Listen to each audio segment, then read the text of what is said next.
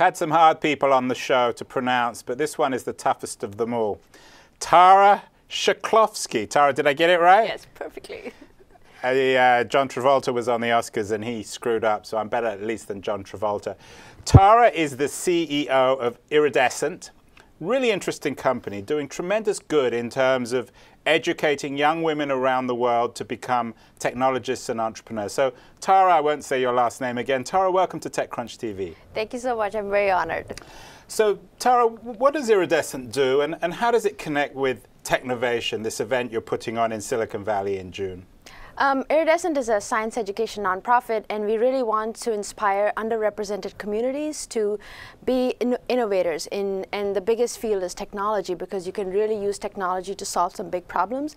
And we believe that there needs to be many more women in the problem-solving space. And so Technovation is one of our programs where girls learn how to program mobile apps to solve problems in their community. And so these are usually middle school, high school, and university women, and they work with a mentor in technology, a female mentor, and over the period of 3 months they pick a problem in their community and then they try to solve it, and then they have to launch a business plan and pitch and make their pitch to VC investors for funding. Tara, how big is the program? So it's the world's largest program for girls in technology. It's the longest running. It's our 5th season this year, and this year we have 3,157 girls as of today registered to... That's really remarkable. And the spread, the geographical spread is equally impressive. How many countries are you in? So as of today we have girls from 45 countries interested in solving problems in their community. And how do those girls find you, or how do you find them? So that's the hard thing that I've learned, that you can't just say, okay, here's an open program and people are going to come to your doors. It doesn't work that way. And what we've been doing is driving on the ground grassroots recruitment. And so I have a team of 4 people, and we have some amazing ambassadors. We have a powerhouse global ambassador. Her name is Anar Simpson, and partnership with different organizations like IAE's Tech Women. So basically they help us find partners in all of these different countries, and that's how the word spreads out to schools and individuals who want their girls to participate. And how are you funded?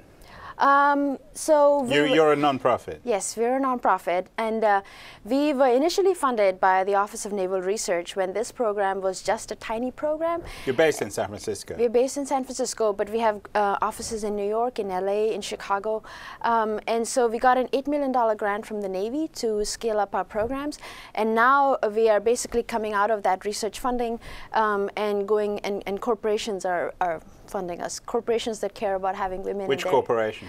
So right now we have a fund from Google. That's our main funder. The different regions across the world, so we'll have 10 regions, and the teams submit their video of a pitch and their video of their prototype app, and then 10 finalists will be chosen, and they'll be flown to Silicon Valley to come and present to a panel of VC investors. And so that's who's on the panel? So we don't have a panel yet, but past people have been Ben Horowitz. He's been a keynote speaker, and we've had Maggie Johnson from Google. We've had Ruchi Sangvi, who was the VP at Dropbox. We've had some pretty awesome investors and experts from the field be judging. And what do they win, the winners? So the top team wins basically $10K for funding to take it to market. This year we have 3 divisions because we've scaled up. We have a middle school division, a high school, and university, and we'll offer a monetary reward, but also support to fully finish the app. And can people actually come to the event itself? Yes, we would love people to come to the event. So I think the date is June 18th, and once we make it public, then we're going to open up the tickets. So essentially it's like a giant hackathon for high school girls, is that right? That's right. Over a longer period of time, the final event is just a celebration that the community comes to see these girls from all over the world. Last year we had a team from Brazil, we had a team from Nigeria, and it was so inspiring to see the ideas that they are coming up with.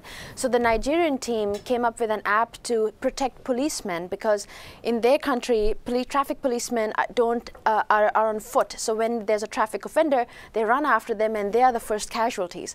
So they created an app to basically take the photograph of the license plate and report the incident. And the First Lady of Nigeria came to recognize and commend them on their app. So other apps really represent what girls, why their perspective is so valuable. We had one app from Yemen focused on early marriage. We had one app from... And what did that app do? So to raise awareness of this problem. I think it was a first step in that direction. The girls are very young, right? So I think it's... How young, how old are the youngest girls doing? So we've had a 4th grade team compete, but I think this year we have middle school, high school, and university women. So each of those divisions will be coming up with their own ideas. Are there particular areas that you see very, very exciting? We had a guy called Chris Schroeder on the show a few months ago who talked about the sort of the innovation going on in the Middle East, in the Arab world. Is that an area of great innovation, or do you see it everywhere in the world?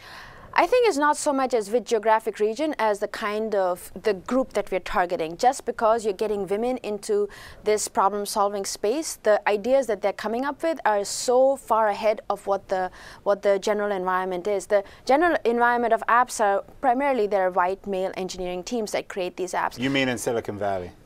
Mostly, and I think what we've seen is that the girls are literally like 3 years ahead of the environment. So we had the exact same Pinterest app, the exact same Uber app, the exact same Instagram app before these apps were even on the market.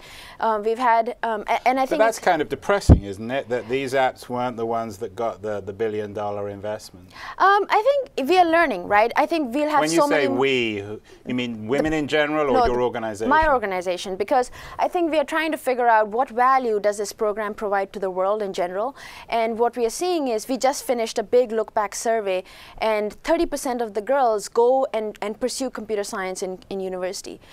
So we are literally changing their career paths, and this is positive. This is not self-report. It's actually what they did. So what you're saying then to VCs who might be watching is that the young women you bring from around the world are actually ahead of Silicon Valley. Totally. That is so clear. Like there was a study done by Inc., I think, yesterday, or which was published yesterday, that said teenagers are really the ones to be watching out for because they're totally ahead of the environment. And I would go even a step further to say teenage girls are even more ahead of the field than what the current like software engineers are. So for us, the next exciting project is to develop an incubator where every girl showcases it's kind of like a Kickstarter page, but showcases her apps, her business plan, her resume. And then on the other end, we have a very tightly sort of monitored community of resources, mentors, possible investors, universities, corporations that want to hire these girls as interns, because the brain sort of tank that this program represents is very special, and it's becoming very large. So we have 3,000 girls enrolled this year, but we've already had 1,300 girls go through this 60-hour program. Many of them go on to do internships in technology. Many of them go on to start businesses and clubs. And so I think it's very, very exciting to see the scale and the depth of this, of the impact that we are able to have. And technology is the main way we've been doing this. Initially, we used to train all the girls ourselves, but then we realized it was very hard to hire an educator who had computer science in her background and who was an entrepreneur and was interested in teaching girls. So we maxed out at 10 different locations across the country. So then we took all our curriculum, made it free, put it up online like a MOOC. And when we did that, we basically opened up this high quality curriculum for anybody in the world to access. And leveraging technology in that way really was a differentiating factor for us. Tara, finally, you've spoken very positively, but of course there are still barriers, problems in terms of young women entrepreneurs breaking through, of dealing with stigma, discrimination. What's the one thing that you still think needs to change to enable these remarkable young women to develop products, build companies, and generate wealth in their communities? I think the hardest thing is the cultural perception and the sense of self-efficacy that a girl has, that this is not my field. And this is a very, very hard problem to sort of solve, because even in such a sort of forward-thinking community as Silicon Valley, girls routinely, like the first year when we had girls create apps, all the girls created fashion apps. And that was really, really sad to me because they could not think beyond what the culture expects them to think. And so what we realized is that that's why you cannot just post a flyer for Technovation and girls are not going to sign up. This is not a program that's going to grow viral because the deep-seated attributes that girls have are very almost insurmountable, and it only works when you have people go and tell girls like, look, this is a different way of thinking.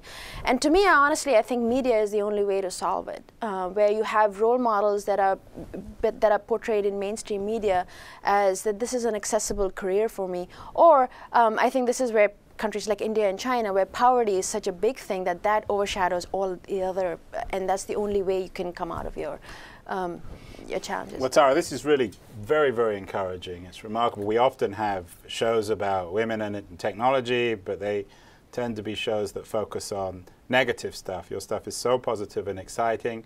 And once again, how can people find out about Technovation, the event taking place? When is it? On June the 19th? June 18th. June 18th. At Intel in the evening in Silicon Valley. And the website is technovationchallenge.org. And I think we need women mentors because we had such a big increase in the girls' registration. Well, women mentors out there, contact Tara. That would be awesome. Real pleasure to have you on TechCrunch TV. And we will have you back on again after Technovation in June to find out who the great winners are in this competition. Thank you so much. Thank you, Andrew.